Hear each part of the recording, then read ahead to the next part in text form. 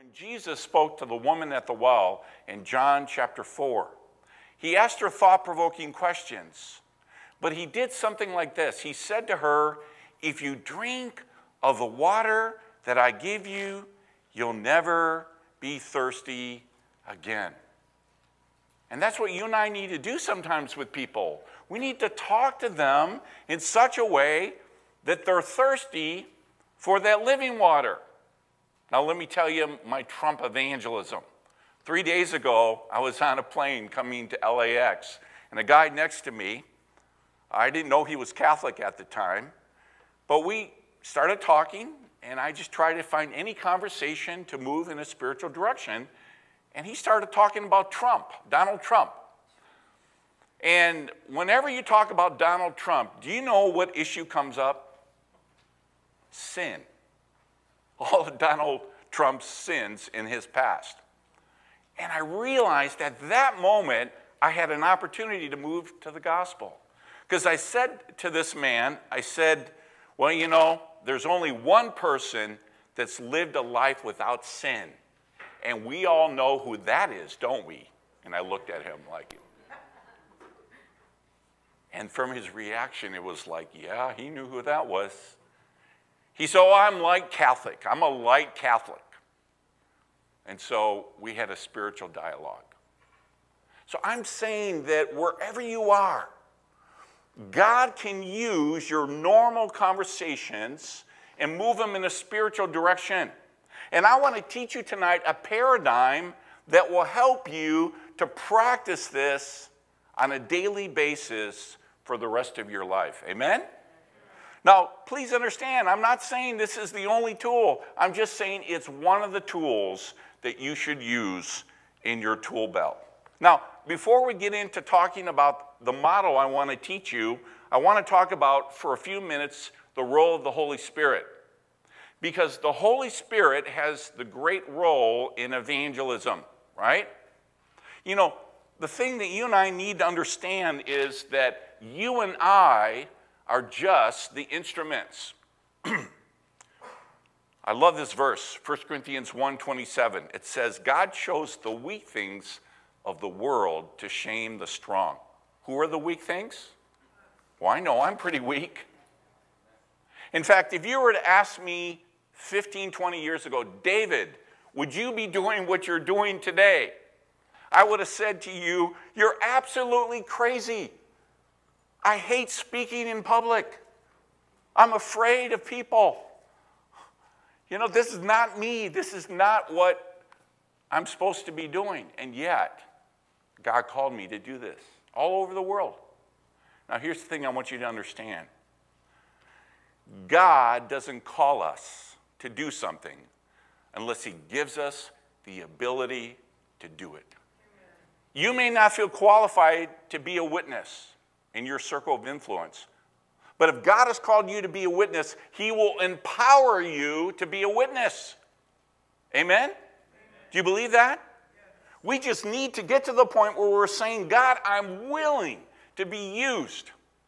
Honestly, I've never felt called to do anything, I've never felt qualified to do anything that God has called me to do. But I've been obedient to do what God has called me to do. And I have opportunities now. I travel in Asia and I train in different seminaries every year. And I teach professors how that they can be more effective. God has opened so many doors for me, but yet I'm just this weak vessel. But you know what? Doesn't that feel good to know that it's really God who's doing all the work? Amen? All right. So what I'd like you to do is, when you got in here, you got a little bookmark. Did you see this?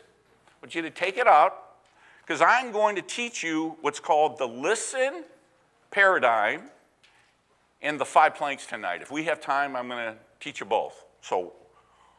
And this is a pre-evangelism methodology that you can use for the rest of your life. And it all begins with the acrostic listen. And each letter stands for something. In fact, the first thing I want to teach you is this word, listen. What you and I need to do is hear what people actually believe. In other words, the most important thing I can teach you about pre-evangelism in the world we live in today is to listen more. You see, as evangelicals, we're great on proclaiming the good news. We're not so good on listening, are we? Do you remember when you were a child, your mother saying something like this to you? Are you listening to me? I remember that. Do you know why? I didn't always hear what my mother was saying. And a lot of times we don't even hear what our non-believing friends are saying. Now here's why listening is so important. If you and I don't listen to people, we're not going to understand what they're saying to us, correct? If we don't understand what they're saying to us, we may not understand where they're coming from. And if we don't understand where they're coming from, we may not know the best way to actually share the good news with them. Does that make sense? So it all starts with listening. Remember what James 1:19 and 20 says. My dear brethren, take note of this. Everyone should be what? Quick to listen, slow to speak, and slow to become angry. Now, how is it that you and I can become a better listener when we don't listen so well, especially us men? Have you ever noticed that? Sometimes as men, we don't listen to our wives. For example, can you imagine if my wife said to me, I want you to go pick up the children at 2 o'clock, and I thought she said 3 o'clock? Who's in trouble? I'm in big trouble. So one of the things that I've learned in my marriage relationship that is also helpful in witnessing is this principle of reflection. I don't hear any wives saying amen. We want to reflect back what our wives or our significant others are saying to us, right? And so what we should say when we're talking to our non-believing friends is, now what I hear you saying is this, or tell me if I've heard you correctly, you're saying this. And so this is one way you and I can learn to be a better listener. Now, as men, if we're married, this is a great way to help our marriages, isn't it? And I've learned that it's something I have got to continually do all the time. So that's the first part. Listen. All right? Can you remember that? Because I'm going to ask you about this in question and answer time. Listen. And then secondly, now we're going to look at each letter. The first letter is L, and it stands for learn their story. What do I mean by that? Learn where people are in their spiritual journey. You see, we are all on a spiritual journey to the cross. And some people are closer to the cross than others, but we're all on a spiritual journey. It reminds me of a famous quote by Pascal, who said something like this. He said, there is a God-shaped vacuum in the heart of every man, which cannot be filled by any created thing, but only by God the Creator made known through Jesus Christ. What Pascal was saying is that people try to fill their lives with all these kinds of things, and yet ultimately it's only Jesus Christ that ultimately will fulfill our hearts. Amen? I remember one day talking to a student on a college campus after 9/11. He wasn't a believer, but here's what he said to me. He said, I realized, David, that now my life has got to count after 9/11. That I can't just work 9 to 5. That my life has to be a part of something bigger than myself. Now, he may not have realized it, but he was on a spiritual journey. In fact, Solomon talks about this in Ecclesiastes 3:11. Listen to this. He has also set what? Eternity in the hearts of men, yet they cannot fathom what God has done from the beginning to the end. So remember, we want to listen to people, and then we want to what? Learn their story. Now, how can we uncover where people are spiritually? How can we learn their story? I'd like to suggest to you there are 3 steps that you and I can take to learn people's story. First, we want to ask questions about what's important to them. When I'm talking to my neighbor, I know that my neighbors care about their kids. They care about their jobs. Some of my neighbors care about their grass. So guess what I talk about? I talk about their grass. And, wow, your lawn looks great. What do you do to make it look so great? Is it because I'm really into lawns? Well, I am, actually. But I'm more trying to build interest to the gospel. You see, I think we need a new paradigm. We don't tell people to come to the cross and understand Christ from our perspective. We find out what they're interested in and then relate the gospel to their interest. Does that make sense? Do you understand what I'm suggesting? So I want to ask questions about what's important to them. I'll ask something like this. I'm curious, what motivates you to get up every morning other than to get a paycheck or to go to school? What turns your crank? So that's the first kind of question. And sometimes just by asking those questions to your neighbors, you can find out a lot about them, and then that might help you to know what your next question might be that will help build bridges in a spiritual direction. Does that make sense? Okay, secondly, you want to ask questions about purpose and meaning. Purpose and meaning. It's very important to ask questions about purpose and meaning because it helps people to think deeper about their life. You can ask a question like this. Maybe even try this out. Do you think it's possible that you and I are put here on this earth for some kind of purpose? Just try this question this week. Do you think it's possible that you and I are put here on this earth for some kind of purpose? If so, what do you think that is? I got to tell you this funny story. I was in Hawaii. I was doing some training for the Southern Baptists in Hawaii. And before that, I had a little bit of time. We were on the beach just relaxing. And a young man came up to me. Hi, he said to me. Where are you from? You know, he started talking to me, asking me all these questions. And I thought to myself, this must be a divine appointment because people just don't come up to you and start talking to you that don't know you, right? So I'm always sensitive to the Holy Spirit. People start talking to me, there may be a reason. Finally, he took a breath of air and stopped asking me a question. And so I asked him this question. I looked him right in the eye and I said, do you ever feel like you've been placed here for some kind of purpose? And you should have seen his eyes. He looked like he saw a ghost. And then he pointed to a church and said, see that church over there? That's my church. You see, I was saved from alcohol and drugs a few years ago. But I got to be honest with you, I haven't been back to my church in a while. See, God used that question in this young man's life to realize he has a purpose for him, and he needs to get back to that church. Amen? You see how just asking this simple question about purpose and meaning can open a spiritual dialogue. Third, here's the other thing. We want to take note of their experiences that have shaped their beliefs and ask them about those experiences. I remember one day talking to an atheist of a student organization on a college campus in the U.S. And I didn't find out until later, that this young lady came from an evangelical Christian family. She's a student leader of an atheistic organization. Not just an atheist, she's a student leader. And she grew up in an evangelical Christian family. So what question would you want to ask her?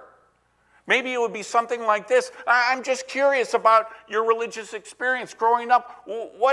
What motivated you growing up in the church for you to move towards atheism? That would have been my question. So you see how these three kinds of questions can help you to uncover what? Their story. We want to listen and then learn their story. And there are three questions. Questions about what's important, about purpose and meaning, and questions about their religious experience. All right, so we've talked about listen, learn their story. The second letter is I. What does I stand for? Invest. Invest time. See, one of the things that's really convicting, still convicts me, is that I need to spend more time with my neighbors. God convicts me, I should say, about that. Because when I come home, wherever I am, I park the car in the garage and shut the garage door. And guess what? I can't even see my neighbor unless I go outside my garage. I have to purposely spend time with my neighbors, spend time with my neighbors' kids, love on them, show them that God cares for them. My son Jonathan's 12 years old. Guess what? When he goes over to his friend's house, the ones that are agnostic, the mom asks him to pray when they have lunch together. See, my kids are already having an impact in my neighborhood. And they know we're Christians. In fact, for a long time, our whole neighborhood, we live on a cul-de-sac, they shunned us from parties and all the things, because they knew we were missionaries. So they were kind of staying back, but then they started seeing how much we love them, how much we care about them, and they warmed up to us. But it's taken some time. Do you realize that Jesus himself was a friend of tax gatherers and sinners? Now think about that. Do you think that all that Jesus talked about in his time with them is spiritual things? No. I think he knew something about these people, what they liked, what they cared about, right? He got to know them. So we need to listen. Secondly, learn their story, right? Then what? Invest time in people. Let's go to the next letter, S. What does S stand for? Search for the gaps in their beliefs. Now you say to yourself, what in the world, why is it so important in evangelism to the search for the gaps in people's beliefs? Well, there's a very common misunderstanding that people have about witnessing, and it goes something like this. I want you to understand this point. It's very important. See, there's this idea that all we need to do is love people, okay?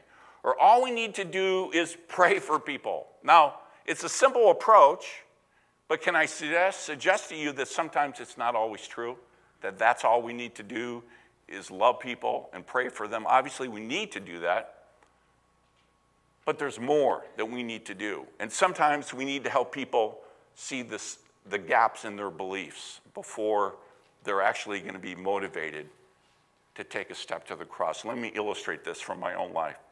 One day I was talking to a college student on a college campus, and I asked him this question: who is Jesus Christ? He said, Jesus Christ is the Son of God. I said, well, do you believe he's your Savior in any sense? He thought about it for a moment and said, yeah, I believe that. Like he wasn't quite sure. I said, well, do you think you'll be held accountable for how you live your life?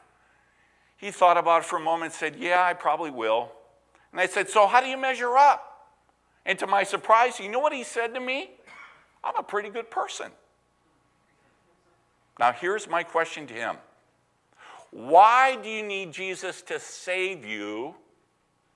Now fill in the gap. If you can measure up. He thought about it for a moment, and he said to me this, and this surprised me also: I guess I don't measure up. You see, I could love him, I could pray for him, but until I begin to help him to see the gaps in his belief system, he may not be motivated to actually take a step to the cross. And that's why helping people see the gaps in their beliefs, we talked about this morning. That's why it's so important. Do you realize, though, this is not a new concept? I'm not teaching you something new. That Jesus practiced this. And the disciples practiced this in the New Testament, helping people see the gaps in their beliefs. I want to just share with you one example. Remember in Matthew 19, 16 to 22, when Jesus was speaking to the rich young ruler, and this guy thought that, he was perfect basically, and Jesus answered, if you want to be perfect, go sell your possessions and give to the poor, and you will have treasures in heaven. Then come follow me. Now listen, when the young man heard this, he went away what? Why was he sad? Because he had great wealth. Now, what were the two inconsistencies that Jesus wanted this rich young ruler to understand? Well, on the one hand, he wanted to understand that he thought he was a good person, and yet Jesus wanted him to understand that he cared more about financial wealth than following Jesus. Now, why didn't Jesus tell this person directly what his problem was? You see, I think Jesus understands very well human nature, and he knows if we don't see it for ourselves, that we may not be motivated to do anything about it. So in this particular situation, Jesus used an indirect approach, but he showed the gaps in people's beliefs. Can you do that? Do you know enough about your faith and to talk to people about their beliefs in such a way that in a very gracious and gentle way, you can help them to see the gaps in their beliefs? Let me illustrate this. One day I had a conversation with my wife's aunt. My wife is a Chinese Singaporean. And her aunt, who's Chinese, has a very interesting view. She believes there's one God, and under this one God, there's many people. There's Buddha for Buddhists, there's Muhammad for Muslims, and there's Jesus for Christians. So here's the question I asked my wife's aunt when I was trying to witness to her. Why would our God purposely confuse us? She said, what do you mean? I said, well, doesn't the Bible teach in John 14:6, Acts 4:12, and 1 Timothy 2:5 that Jesus is the only way? So then why would there be all these other ways? Now here's what she said to me. You've given me some things to think about. And then she also said, I'm going to try to find something in my religion that does what Jesus does. And then the third thing she did, she let me pray for her before I left. But you see, I helped her see the inconsistencies, but how did I do it? Did I do it in a way that made her defensive? Do you realize how important it is when you're speaking to family members, how you come across to them? You know, this conversation with my wife's aunt could have gone poorly. I could have been in big trouble with her family for many, many years. So I'm saying that we can help people see their inconsistencies, but we have to be sensitive how we do that. Now, don't forget the most important point. We've been talking about helping people to see the gaps in their beliefs, but we need to really listen. Why? Well, sometimes people say they're Christian or they're Buddhist or they're Muslim or whatever, Hindu or whatever their religion is, but the label they use does not match with what they actually believe. I remember after 9/11 one day talking to a student. He said, I don't believe in heaven or hell. This is right after 9/11. He said, I don't believe in God or heaven or hell, but I think the terrorists are going to be held accountable in the next life for what they did. How do you figure that one? You see? So it's just because somebody uses a label doesn't mean they really buy into that label. The guy on the plane 3 days ago said he was a light Catholic, okay? So what does that mean?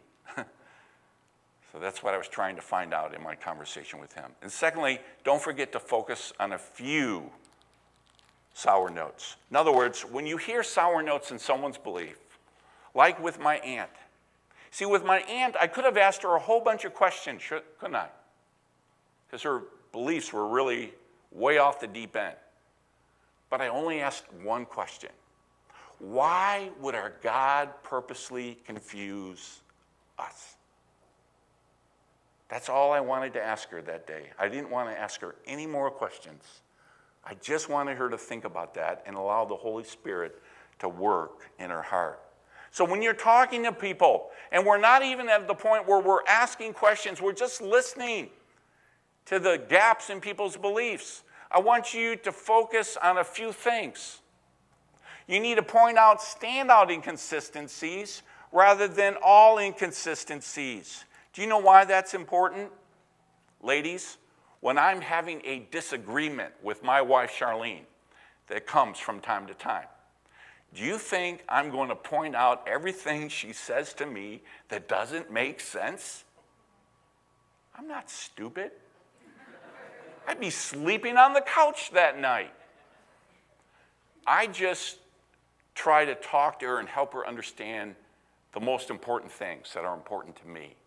And I leave aside these other things that aren't really that important. Because what happens if I don't, ladies? She's going to emotionally pull back from me. If I keep badgering her with all these things I see are inconsistent in her statements. It's not very nice, is it?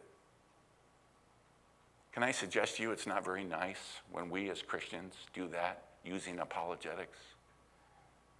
We badger people. We tell them this is where you're wrong. This is what you need to believe. We should care more about their soul, care more about reaching them than whether we're right and they know we're right. Amen? T, that's the next one. So listen, learn their story, invest time, search for the gap, and T stands for throw light on the conversation. How do you throw light in the conversation? Remember we were talking today about one of the things I want to do is I want to teach you how to take normal conversations and move them in a spiritual direction. Here's where you can start working. Because to throw light in the conversation, we can ask a clarifying question, like, what do you mean by? So all we really need to do with our non-believing friends is listen and look for those opportunities where we can ask questions about the terminology they use. If somebody says, I'm really not really religious, you can ask them, well, what do you mean by you're not very religious? Or I'm a good person. Or I think all religions are the same. Or the Bible can't be trusted. Or I'm an atheist. Remember the Catholic I talked to 3 days ago? He said he was a light Catholic. So what do you think my next question was to him?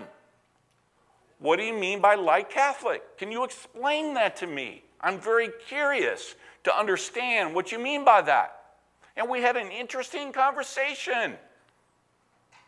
Now, unfortunately, the plane just landed, and so I kind of lost my opportunity to go further in the conversation. But he seemed to enjoy the conversation that we had. And so my prayer is that God would put another Christian in his life to pick up where I left off. Do you realize that sometimes we can actually burn our bridges with people by how we are overzealous sometimes and share maybe more than we should, than the Holy Spirit wants us to share? I remember one day getting into a taxi in Singapore when I lived in Singapore, and I discovered by talking to the taxi driver that the last Christian that talked to him thought that he was God's last hope to save this taxi driver. So he crammed the gospel down his throat, and so by the time I got to him, guess what? He didn't even want to talk to me about spiritual things. Can we believe in the sovereignty of God to believe that we can plant the seed today, somebody can water it, and then someone else, through the power of the Holy Spirit, can reap the fruit? Can we believe that? Can I encourage you to be sensitive to those opportunities that God may give you? I'll be honest with you, there are times I get on a plane after I've done a long seminar, and I say to the Lord something like this. I'll be honest with you. I say, Lord, I'm tired, and I don't want to talk to anyone about the Lord. I do. I say that. But then I pause and say, but Lord, if you want me to speak to someone, you have them speak to me first. And guess what happens every time I pray that prayer? Can't get them to shut up. Yes, Lord, I'm your servant. And so I share with them. I'm saying that there are times I'm tired and I don't want to share, but I'm a servant. You're a servant. That's the important thing. And we'll look back on that and say, I'm so glad that I was faithful to do what God has called me to do, even when my body said no. The Spirit of God said yes. And we need to be open to that. Amen? All right. So let's see what we have so far. Listen paradigm is listen, learn their story. What's the next one? Invest. Don't look at your little bookmark. Then S stands for search for the gaps in their beliefs. And there, by the way, there are 4 gaps. And we don't have time to talk about this. So I encourage you to learn this. The 4 gaps are belief versus heart longing, belief versus behavior, belief versus belief in illogical belief. But it goes a little deep, all right? So we're not going to talk about that tonight. But there are 4 different gaps or sour notes that you can hear someone's belief. So then once we search for the gaps, then what's the next thing? T. Throw light on their belief. How do we throw light on their belief? By asking a question like, what do you mean by? Do you realize that you and I can be more effective in pre-evangelism if we do 2 things? If we listen better and clarify the questions that people use in our conversations with them.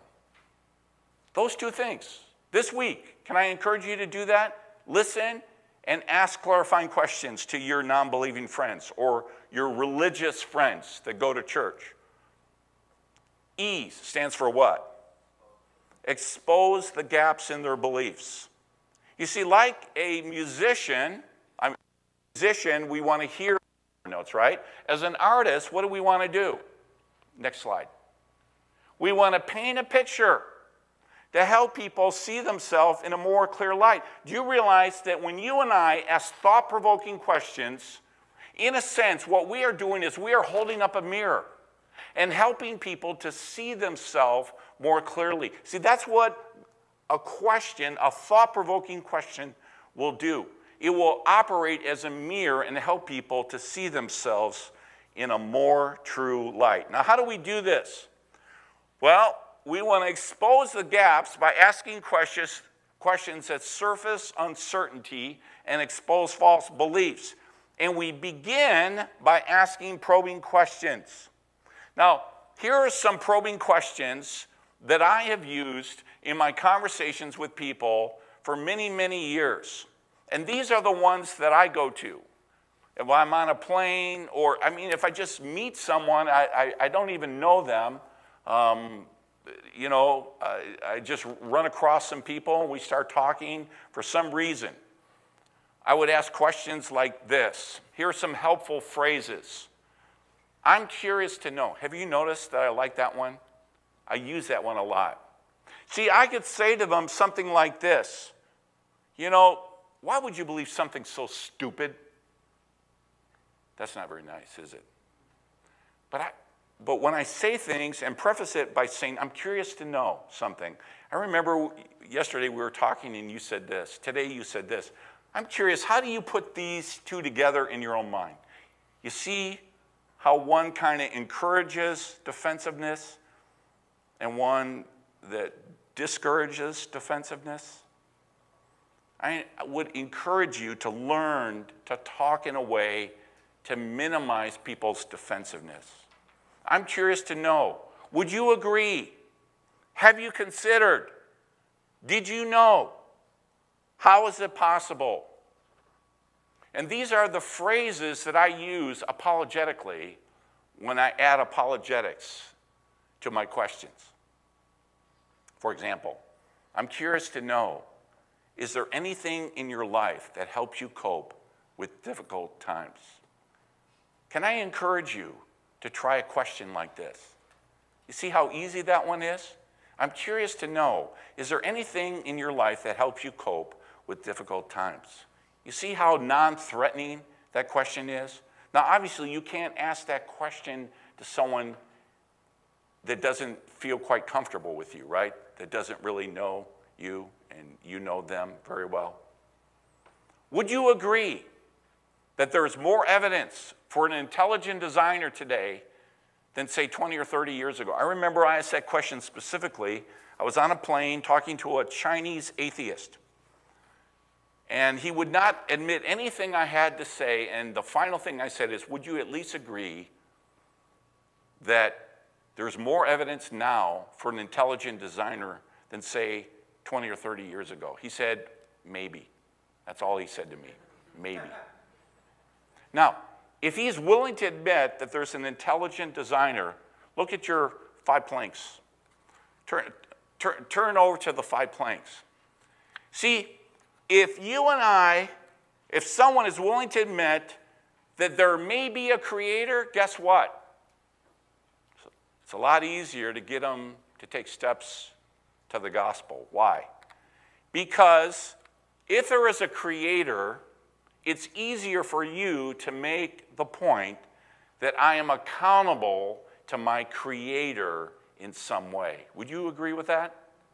If you can get them to admit that there is a creator, you can make the case for I am accountable to my creator in some way. And what I've discovered is once you get someone to admit that they're accountable to their creator in some way, it's easier then to eventually get them to admit that they're a sinner. And if you can get them to admit that they're a sinner, guess what? It's easier to get them to admit that they need a Savior. See, you're fast learners. You're really fast learners. And if I can get someone to admit that they're a sinner, then maybe I can get them to see that they need an outside source for help. And if I can get them to admit that they need an outside source for help, then maybe I can get them to see that they need what only Jesus can provide. You see how that works? But you see where apologetics comes in? Number 1, plank 1. I'm accountable to my creator in some way. If someone's not willing to admit that there is a creator, then it's hard then to get people to take those steps that we want them to take, right? Here's another phrase. Did you know? Did you know? I talked about this in the men's retreat on Saturday. I talked about the 4 and the 3. Do you know what the 4 and the 3 is? Does anybody here remember what I said about that on Saturday? What's the 3 things that prove that Jesus is God? He lived a sinless and miraculous life. He what? Fulfilled prophecy written hundreds of years before he ever existed. He died on the cross and rose from the dead. That's the 3. What's the 4? There are 4 things that even many non-Christians believe concerning Jesus that strongly suggest who he is, that he was who he claimed to be. And they are, he died by crucifixion. He was placed in a tomb that was empty 3 days later. That a number of people claim to have seen him after the resurrection. A large number of disciples claim to have seen him after the resurrection. And 4th, do you remember what the 4th was? His disciples were willing to die for that belief. And what I said on Saturday is this. People will die for something they think is true, but unfortunately it's false. But history has yet to record someone who's died for a belief they know to be false. So if the disciples died, they died for something they knew was either true or false. But they were closest to him, so they would know whether it was true or false. That's very strong evidence that Jesus really did rise from the dead. They were willing to die for that belief. Jesus' half-brother James, do you know this?